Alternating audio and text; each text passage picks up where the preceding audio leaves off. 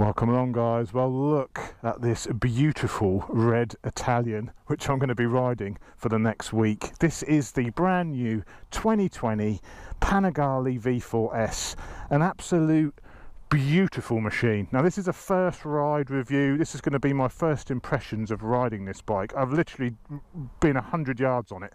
Borrowed it from Ducati UK just around the corner. So this is really a first impressions review. I will be following this up with a full review of this machine, an in-depth review.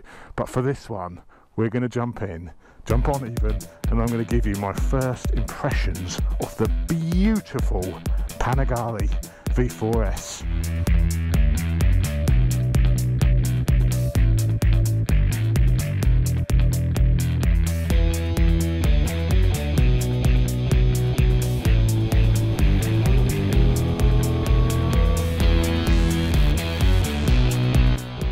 Can't stop touching it. It's absolutely beautiful, fully waxed, ready to go. Oh, she's lovely. This year it's got wings. It's got the basically last year's V4R bodywork with the shark grills, the wings. This one, being the S model, has the full electronic EC2 Olin system, front and rear. This has the Marchesini forged alloy wheels, Stylema calipers. It's an absolutely incredible machine, and I'm going to jump on. Oh,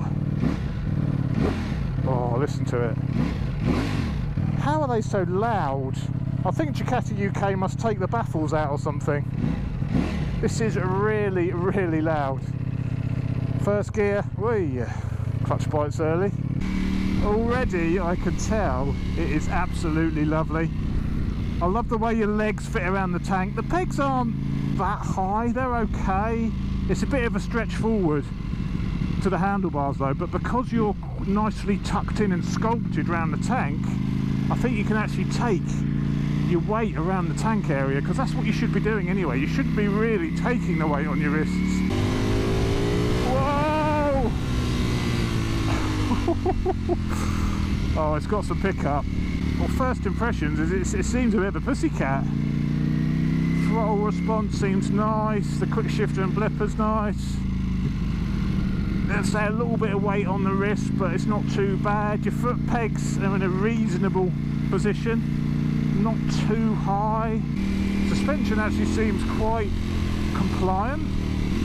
It doesn't seem too ridiculously hard. Seems quite comfortable, if anything. Front brake feels nice. Brembo Stylemas, all that gubbins.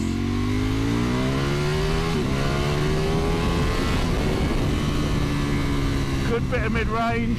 Picks up nicely there. Very stable. The front wheel wasn't even really trying to come up then. It seemed a lot of inherent stability, and that's what I found with the Street Fighter as well. Oh, a little bit there comes out there a little bit, but it feels stable. Now this will be quite a good test, because I'm coming back on all of the back roads. These roads are going to be pretty rough, so it's going to point out straight away how much road do you want, Mr. Tractor. It's going to point out straight away, you know, any shortfalls in the suspension, because this is going to be quite a rough ride. Yeah, the suspension seems quite soft. Seems to be quite a lot of movement, quite compliant, soaking those bumps up.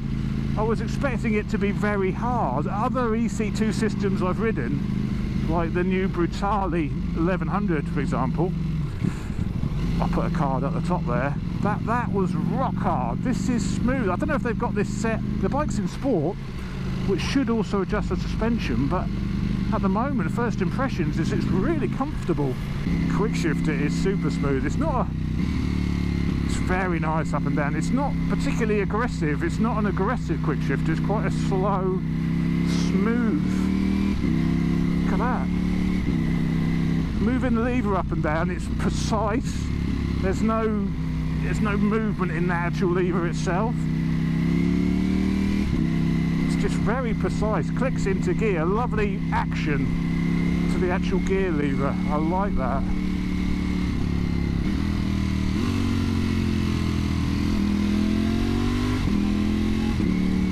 really nice grip shifter. The manners are lovely. Consider we're in sport mode. Its manners are pretty nice. I mean, this is first gear. The throttle's nice. There's no sort of snatchiness, even saying first. If you go a bit higher, the motor seems tractable low down the rev range. Yeah, there's no dramas about it being a pain in traffic, I don't think. You feel at home on it straight away, I'd say. There is a lot of weight on your wrist though. I think there's more than the H2, and I thought that was quite bad. Very compliant suspension, I say again,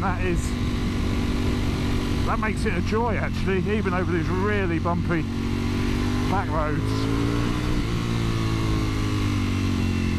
It feels quite soft. The whole thing feels quite soft. I mean, in a good way, you know, it's not all hard and aggressive.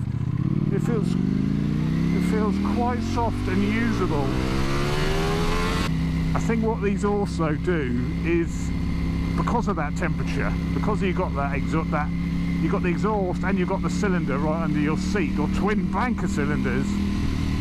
What these actually do is, in traffic, I think when you're below 15 miles an hour, it actually turns off the rear cylinders, so you know, it cuts the fuel to them so they don't generate as much heat. So that's quite a clever little thing. We'll see if we can notice that when we come into a town maybe.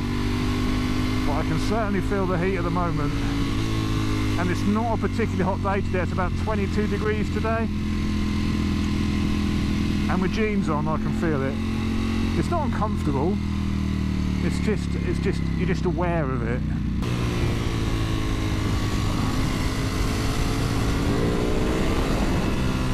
Such a lot of grunt.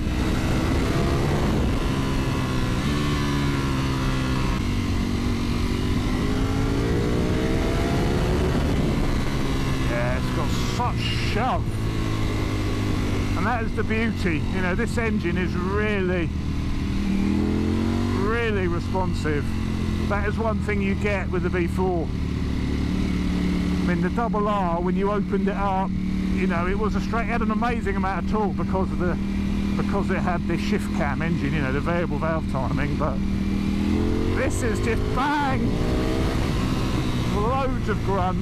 Apparently Ducati have done something to soften off the throttle a little bit on here, and I noticed that on the Street Fighter, where you could tell you're not getting all the torque straight away. There's a sort of build up to it, and I think that makes it a little bit more easier to ride on the road perhaps. But I think the trade-off is perhaps it makes it feel a little bit more disconnected. You can feel it's doing something. It doesn't feel like you've got a one-to-one connection to that throttle body. Very, very easy to overtake. Absolutely instant. There's no waiting for the revs to build up. Absolutely instantaneous power. Instantaneous power! Turn left. Sorry, I'm also trying to follow the sat nav as well, audibly. When you do come to the little towns, the 30s, it's a shame there's no cruise control to now push and rest your arms and stuff, but yeah, cruise along in the 30, nice enough. That's absolutely fine. It goes all quiet and then it makes noise again, so it's sort of like, that could be it shutting down the rear bank of cylinders I said about. Maybe the rear bank of cylinders is now off to stop it getting too hot. Open the throttle up and then it comes back again. Comfort wise, I've been riding half an hour. I'm starting to get a little bit of pain in the bum. I think the seat is actually quite thin. Because you've got quite a lot of weight on your wrist, it's not too bad because you're not carrying all the weight on your ass. The scoops to the tank are great for gripping with your knees and alleviating a bit of weight on the bars. But yeah, it's quite a wristy bike. The seat seems quite thin and there's quite a lot of heat. The engine on these is very clever. They've got the counter rotating crankshaft. So basically what happens is the whole engine is spinning in the opposite direction to what the wheels are. So the wheels are going that way, the engine's going that way, and that's to try and offset some of that gyroscopic effect by making the engine run in a different direction, which is real, I mean, that's real MotoGP tech, absolute MotoGP tech.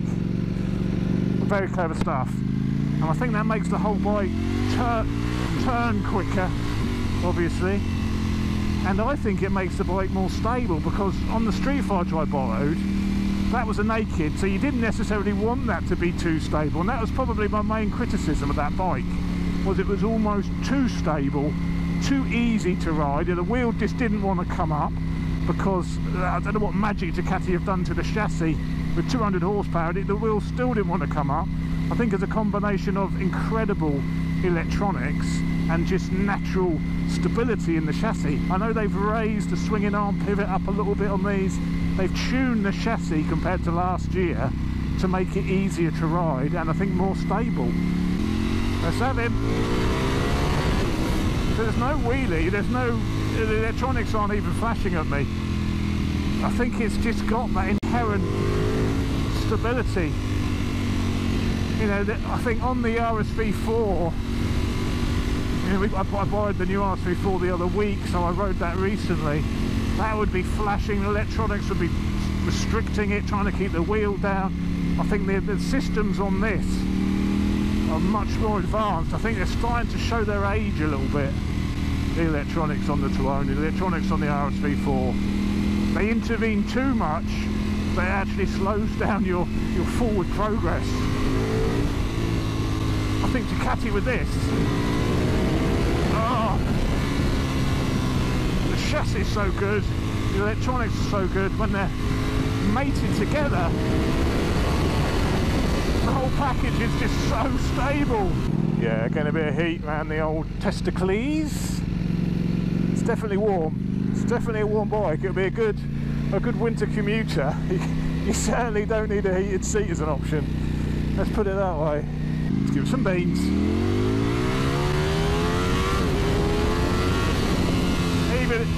Even in first gear, it's not trying to lift the wheel.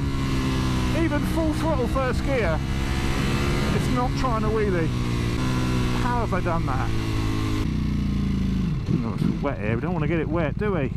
Go again. I think the highlights so far on the bike is the quick shifter and blipper. Very, very good.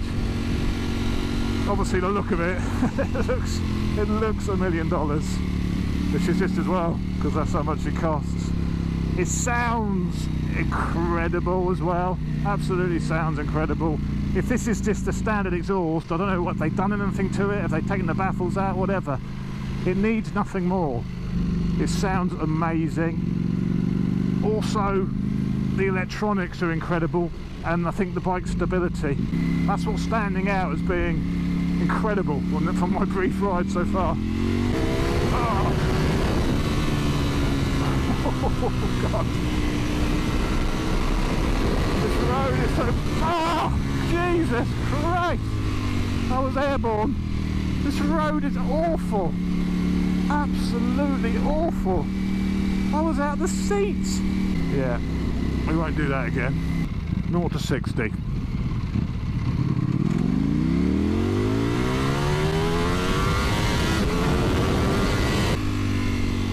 It's quick. I've just stopped to change for batteries, but the reason you get a bit of heat between your legs is because the rear cylinder's here, and obviously your legs are coming around here, so the air is coming up into your groin area, so you do get a bit of heat from these. And of course you've got the exhaust there as well, so it's a double whammy really, a double whammy to the testes. I've also got to say a massive thank you to Planet KNOX for joining the channel and being a channel sponsor. You may have noticed the KNOX gear and there's some logos, you know, at the beginning of the videos recently. Well, they're now an official channel sponsor, so I wore their kit anyway, but now they're giving me some more kit, so I've got some proper Handroid gloves. But their stuff is so good, and I'm so happy to have them on board, because their kit is just absolute quality. I'm not going to bang on about it. I'm not going to say go and buy this kit, but there will be a little flash up on the screen to say check out the KNOX gear in the description. So I'll link all the kit I'm wearing in the description. And but yeah, massive welcome to KNOX for joining the channel. Absolutely brilliant to have them on board. It's brilliant to have quality sponsors on the channel, and KNOX is certainly one of them. But anyway, enough of that. I've just put launch control on now. Well, there we go, guys. I think that's about all I can tell you about this bike, really, from a first impressions ride point of view. I will be doing another full review after the full week of riding this. I'm just hoping the weather's going to play ball. It's getting towards, it's mid-September, so it's possible the weather could turn on us at any time. So I'm hoping I'm going to get a decent amount of time riding this, and then I'll bring you another video and let you know what I think to it, how I found it during that week of running this machine. If you're not subscribed, please consider subscribing to the channel. Click the subscribe button, and if you tick that bell, you'll be notified of all future uploads I make, and you'll see it in your YouTube feed. So thanks for watching. Big thanks to Ducati UK for lending me this incredible bike. I mean, this is a £25,000 motorcycle with this electronic suspension and this S model. £25,000. So massive thanks to Ducati UK for loaning me this and entrusting me this into my care for the next week. But there we go, guys. Thanks for watching. Ride safe, and I will see you soon. Cheers, guys. This is power level 1, which is full power.